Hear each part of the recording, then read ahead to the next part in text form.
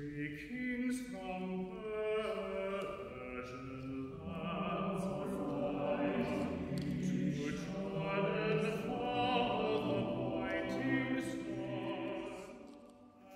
reading from the Gospel according to Luke. When the angels had left them and gone into heaven, the shepherds said to one another, "Let us go now to Bethlehem and see that this thing has taken place, which the Lord made known to us." So they went with haste, and they found Mary and Joseph and the child lying in the manger. When they saw this, they made known what had been told them about this child, and all who heard it were amazed at what the shepherds told them. But Mary treasured all those words and pondered them in her heart.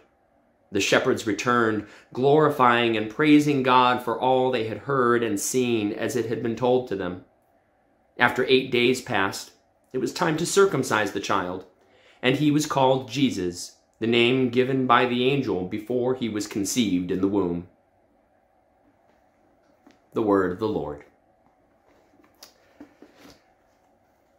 This January 1st, first Happy New Year to you all, but aside from it secularly being a new year, because in the church we celebrate our new year in Advent, instead on January 1st, what we celebrate is the Feast of Holy Name. This marks the day 8 days after December 25th, 8 days after Jesus was born, where he was circumcised and named Jesus, or called Jesus. It's interesting. Jesus, of course, it comes from the Hebrew of Yeshua, meaning God will save. And of course, that is what Jesus comes and does for us. And at his naming, it says it right there.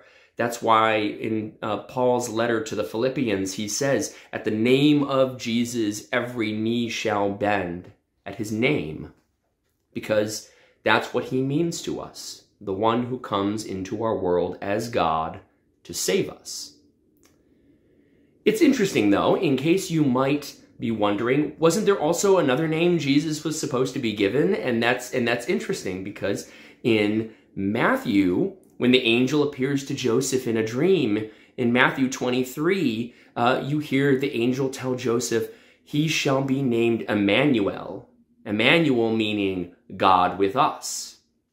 And so on this day when we're celebrating the name of Jesus, why not engage in a little thought about why is he named Jesus? Why was he called to be named Emmanuel? And what that means for us. I don't think it was just that Joseph ignored what the angel told him. In Luke's version, it said they were told to name him Jesus, meaning God with us. The Emmanuel we get from the Isaiah chapter 7, that idea of God with us. God will come and dwell among us. And Matthew is very much trying to tie the coming of the Messiah to Jesus, Emmanuel. And before we get too caught up in the idea of what he's named, I would think of it very much in the sense of what it is to be named something is kind of like what it's like to be called something. When Leo Sowerby is named the Dean of American Church Music, or Taylor Swift is named Time Person of the Year. There's naming and then there's naming, if that makes sense.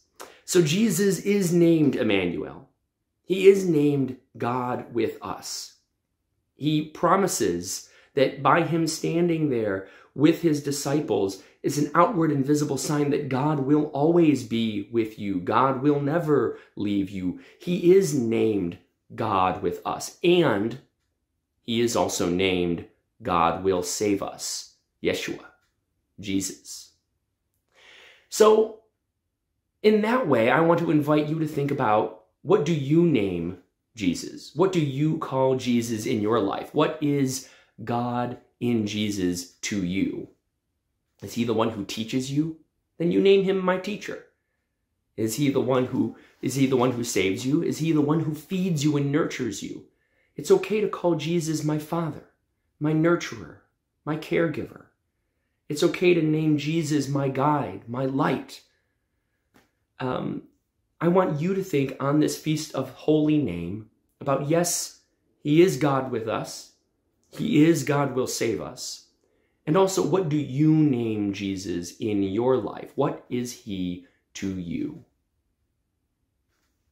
Amen.